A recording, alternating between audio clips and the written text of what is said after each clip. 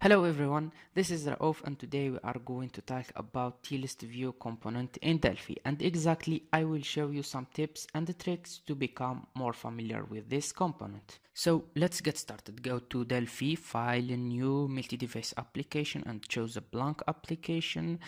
Go to the tool palette, added a TListView component and make it in the client of the form, and added a T prototype bind source, and it's just a simple data generator to give us some simple data. Select the list view 1 and go to the item appearance property. As you can see, it contains some other properties with the predefined captions and predefined values. We have to change it to dynamic appearance, and you have to notice that everything that I'm going to do today is available only for Delphi developer who have a Delphi 10.1 and the newest version. Now let's add some sample data. I need to get some strings and also some pictures plus some integers. That's all.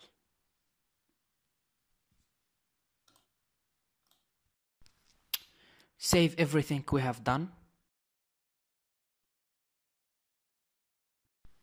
The next thing to do is to switch to the design mode so we can use the item designer. As you can see, the item itself contains three parts: the header and the item itself and also the footer. Now let's try the item designer. I will add or change the name of the object, appearance object name, to title to give it a meaning. And let's try some other properties. Let's change the font of this object and the size and whatever I want. I have the ability to choose and change the position and everything else about the text object. It's easy.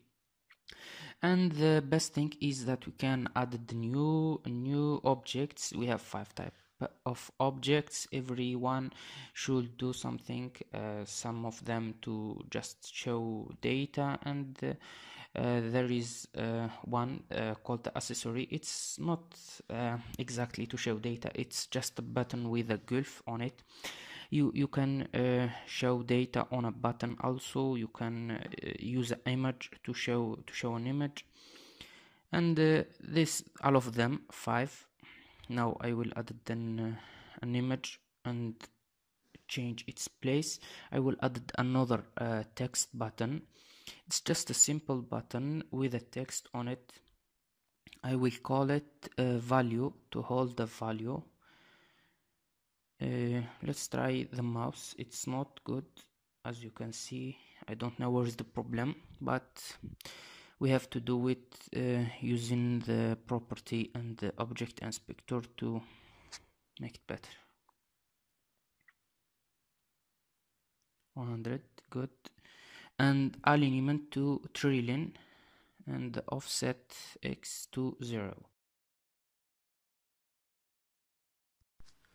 We will use the live binding designer to link between prototype bind source and its data with the list view one. It's easy, and let's see our application right now. Now let's make our application looks better. With this code, it's very simple and easy to understand. This code gives you the ability to change the color or whatever you want. This is just an example. You can change the color of the button, change the tint color of this component using the value. So if the value is more than 0 or greater than 0, the tint color will be green, and if it's less, the color will be red. Run the application on my Android device and see how it's look like.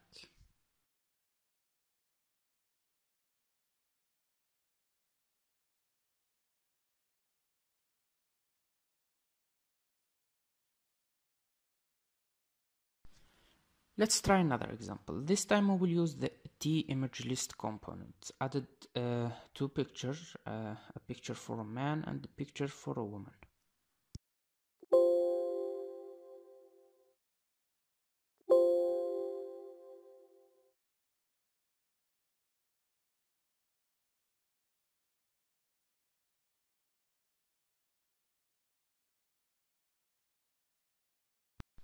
Go to ListView 1 and added the simple text object to item appearance. Call it gender.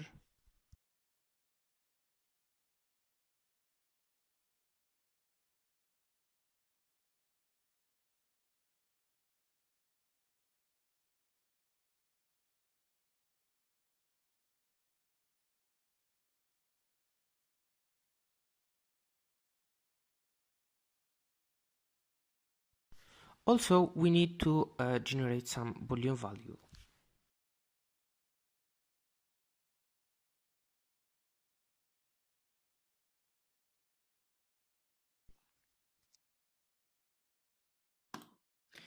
Now it's time for coding. Let's declare two variables. The first one image, and it's a TList item image, and added another one. Call it gender, and it will be a TList item text.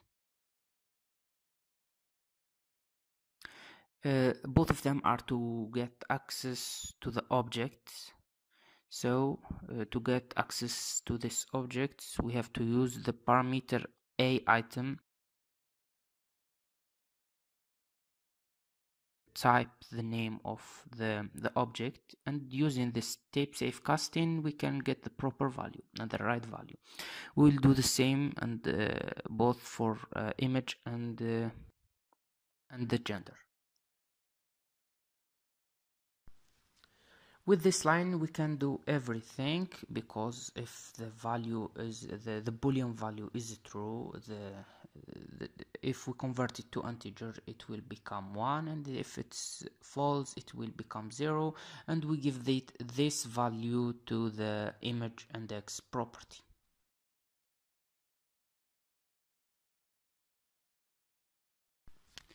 To avoid some problem, we need to add this check, this if condition, to check the value of gender. If there is a value or there is no value, it's important to add this line. Don't forget to go to Leave Binding Designer and remove the link between item pick and contact bitmap, and added a new one between the boolean fields and the item gender. The last step is to connect and link between the list view 1 and the list image 1, and this is the final result. That's all for today. Thanks for watching.